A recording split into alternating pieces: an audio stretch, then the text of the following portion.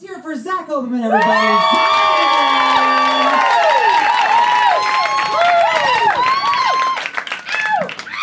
Hello.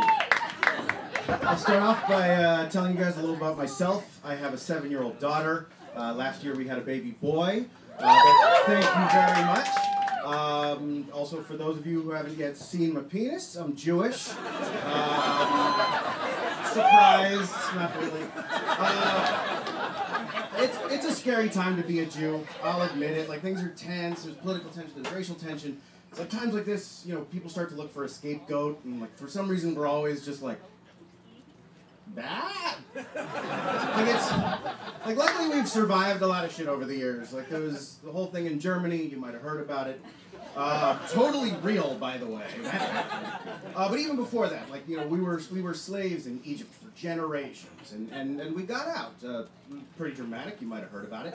That one I'm not so sure about, though, how that went down. Not so much because of like the frogs and the water and everything, but Jews escape. They have one celebration, and then they spend the next 40 years wandering in the desert. Yeah, the very next thing. And I mean, just based off the Jews I know, we don't do well with surprise hikes. I'm sorry, did he just say 40 years? What, out here? Did you know about this? I didn't know about this. I just thought we were doing the lamb blood thing. Of course I don't want to go back, but I'd have packed differently. I was so focused on the bread thing.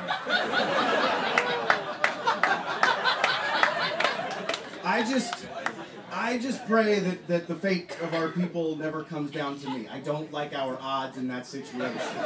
I'm not really set up for any sort of cataclysms, apocalypses, dystopias.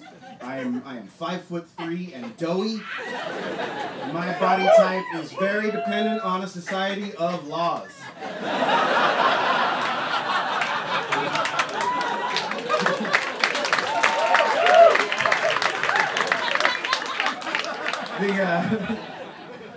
The only I don't even have the skill set for it. Like the only thing I would hate worse than dying in a zombie apocalypse is living in one. My daughter would be like, "Daddy, the zombies are here." I'd be like, "And I've already sent 3 emails about it, but they are not responsive, so I don't know what you want me to do here." I mentioned my kids. I do actually have a wife. I am married. I know. I'm sorry. I know. I don't wear a ring. I don't wear a ring on my finger. I had to take it off. It was, you know, holding me back, tying me down, giving me eczema. Well, that's real. That's real. I have to wear it on a chain around the neck as a metaphor.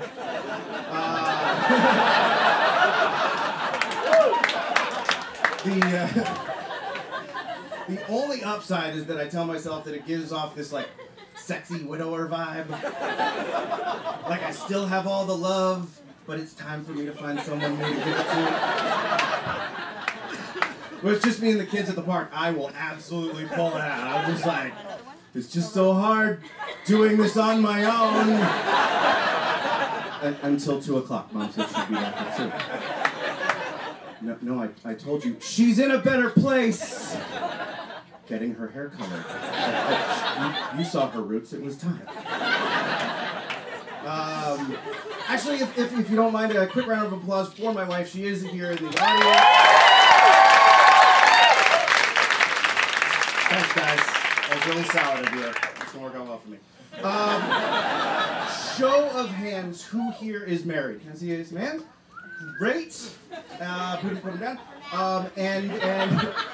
And who here is happily married? So same hands, but at different speeds.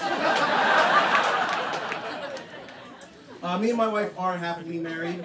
But I will admit it's different, but really, like on a scale of 1 to 2, we are a solid 1.6. It is that. I just don't know if we really set the right expectations going into marriage. We say good times and bad, for better or worse. It's in there in the vows. It also says a bunch of things in my cell phone contract, but I'm like, scroll, accept. Just give me that new Pixel.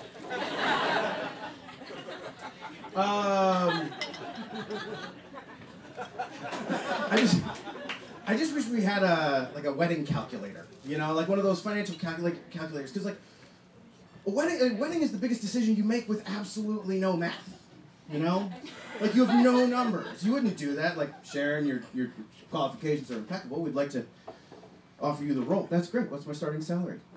I love you.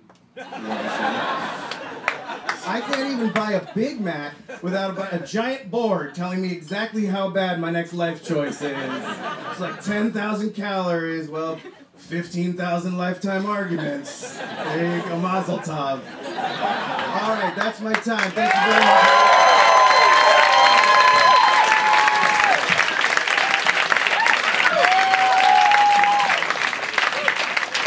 Back up, everybody.